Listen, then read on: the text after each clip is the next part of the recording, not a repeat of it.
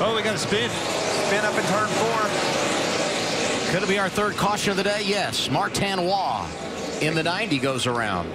Good job keeping it out of the fence and nobody hit him. So yeah, great job by the guys that were right behind him, because when Waugh went spinning, tire smoke went everywhere. And I know from that experience, you can't see where you're going, but they were patient and allowed him to slide down out of their way.